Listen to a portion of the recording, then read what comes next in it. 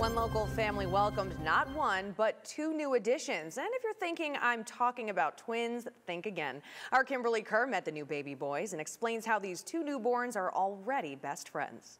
Meet Wayne and Julianne Wynn and their newest addition.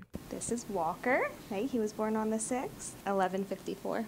He weighed 7 pounds, 2 ounces. Right? 7 pounds, 2 ounces. Yes, he was 20.5 inches long and born with a full head of hair. Almost exactly 4 hours later, James and Lucia Cohen welcomed their first child into the world. Little Andrew Allen Cohen, 19.5 inches long. He is 6.6 pounds, and he was born at 3:58 on the 6th of April. Funny thing is, these little guys are actually cousins. That's right, Andrew's daddy James is the twin brother to Walker's mommy Julianne. Julianne's due date was April 12th with a scheduled cesarean section on the 6th. Lucia was expected to give birth on the 9th, but went into labor a tad early. We were laying in bed, and all I heard was, "Shut up."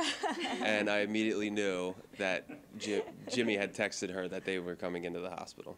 At first I was like, "Are you sure you're really going into labor?" And she was like, "Yeah." So I was like, "Okay."